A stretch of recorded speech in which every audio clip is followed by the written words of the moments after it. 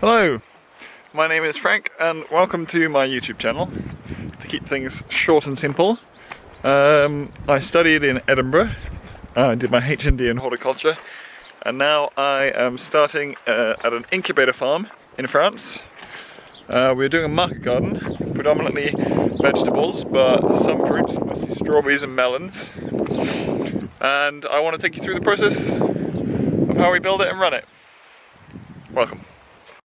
This is the house that we are staying in. The tractor we got to use. Exercise station. This is our neighbour, Jean-Michel's house. This is where he does his little potager. And this is our little seed start area. So things are starting to hot up. Well underway. It's March the 20th. So we've got a lot of stuff going, a lot of lettuce, broad beans, alliums, sunflowers, tomatoes. Got our first tomato come up today. Where is he, the little fella? There he is, there he is. Goodo. Come on, Duke, come on. This is Duke, nothing but trouble. Yeah? So our fertility is going to be based around using worms, worm castings. So I built a nice worm composter. And we can get the leachate from the bottom. And around compost teas. Excuse the mess, the shop is an absolute mess at the moment. So compost teas, made some biochar. You can see the process of that a little bit on Instagram. And using compost teas as foliar displays, foliar applications.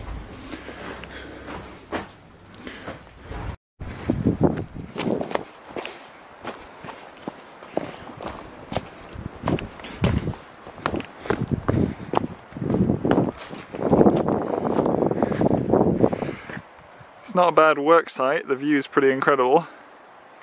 However, it is a bit of a slope. That's a bit of a nightmare, we found that out already. So here, got some fruit trees that are dying. I need to prune them back to see what's alive. Planted here, some clover paths. It's not quite germinated yet, it's getting there.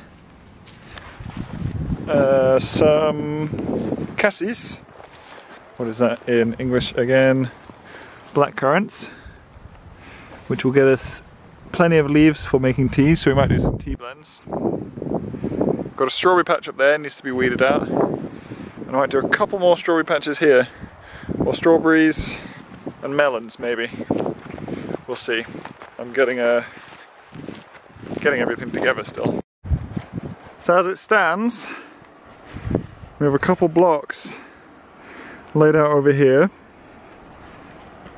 And the idea is to have some more blocks running in tandem across this field, getting thinner and thinner until they get to the polytunnel, because we want to leave road access by the hedge, because you can come in from this way and around. Then there'll be some more beds along here, and then obviously we have the polytunnel. This is the pump house. So we've got ourselves a walking tractor, belongs to our tutor in essence. It sort of helps us, lends us stuff and helps us out. We've got a wheel hoe, which is also his, which is actually an awesome piece of kit. I've never used one before, but it's great. This is the pump, bit of a beast. And we got irrigation overhead, sort of wobbler style. And these things apparently can give a 12 meter radius when that's all going. So we're going to get that set up sooner or later. So here we have the holding pond, which is around about 40 meters cubed. And that's obviously the pump house there, and that's where it's pumped directly into field. It's got an overflow. It's filled up through either spring up the way, or by paying for, you know, county water. So as I said, March the 20th, so not much in the ground for now, but if we come down this way, it's our first area where we've actually got things going. This was a bit compacted, so we went over it with the rototiller, wheel hoed it, got all the weeds out. Had some interest from some creatures, I'm not sure which. We didn't really have any hoops, so we've actually been getting some hazel coppicing. We're doing some hazel coppicing to make these hoops. So I'm bending them for now, and then we're shaping them down to 1.5 meters in length. Using them for the onions. -6, -5 this morning. Broad beans are settling in. So, seeing as we can't use cardboard because this land is organic certified, we are going to use straw. Now I've heard lots of people's objections with straw is the fact that the weeds can just simply come through, and I appreciate that. But we're running a little experiment here, but I don't really have much choice. So I've got to use what I've got. And so far, so good. But I mean, this is not a particularly weedy patch, obviously it's already been pre-weeded. But I mean, the straw is breaking down, water's penetrating. Seems good. So we've got a bunch of straw on the way. And we have 40 tons of compost coming.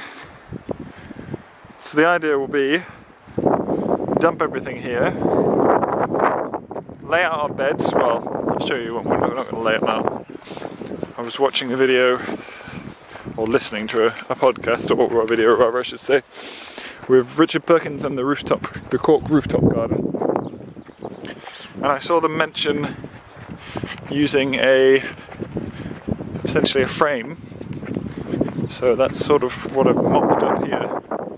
And I'm going for the standard 30-inch wide beds, 75-80 centimeters. And we're going to go for about 7 centimeters depth. Ooh, well, that's not very good. I'll have to fix that up. Anyway, so this is what I knocked together. And the idea is you just fill it up, reset it, fill it up, reset it, fill it up, reset it up. So we'll lay down, well, first we've got a tool called an Axisol. It's a bit hard to explain exactly what it is because, to be honest, some things are lost in translation. But it's a form of subsoiler and surface tilther, all in one, I believe.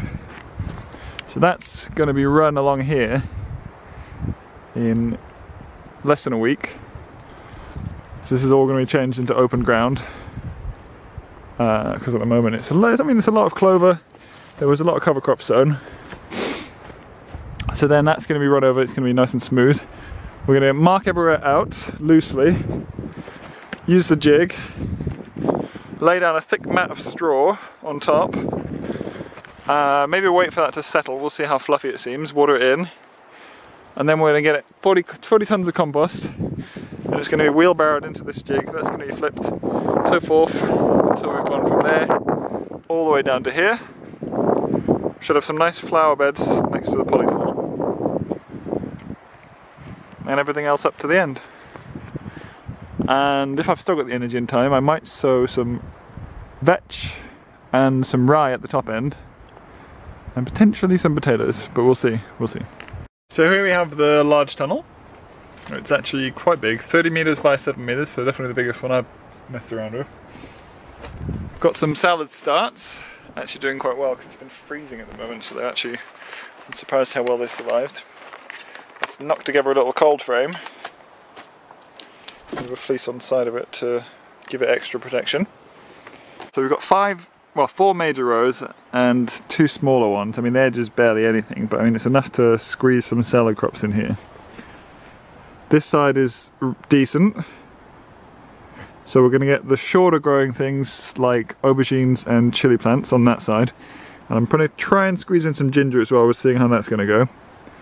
Then we're going to have at least 3 with tomatoes and 1 with cucumbers, either here or in here to break it up, I'm not sure, but I'm worried about the height on this. But I've got some determinate tomatoes as well, some bush types, but we might experiment them outside as well.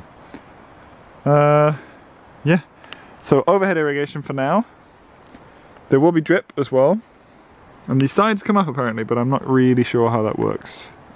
Ah yeah, and there were a bunch of strawberries along here. As you can see, we've started to repot them up. And they're looking fantastic, and those are the ones that are going to be going up the top, so that's nice. So for us this works kind of as what they call a test. We have access to this land for a minimum of 1 year, maximum of 3 years. And there are some challenges. The slope is a major challenge. For us as well, it's kind of a curse and a blessing, is the isolation. It's quite far from, we're about 45-50 minutes either way to the next major city, which gives it some difficulty selling, and it's quite low population rural areas, so we're trying to figure out ways to sell stuff. We're not sure how to do it yet. We might have to hit a few markets, but we're going to try and do a recurring scheme or something of that type.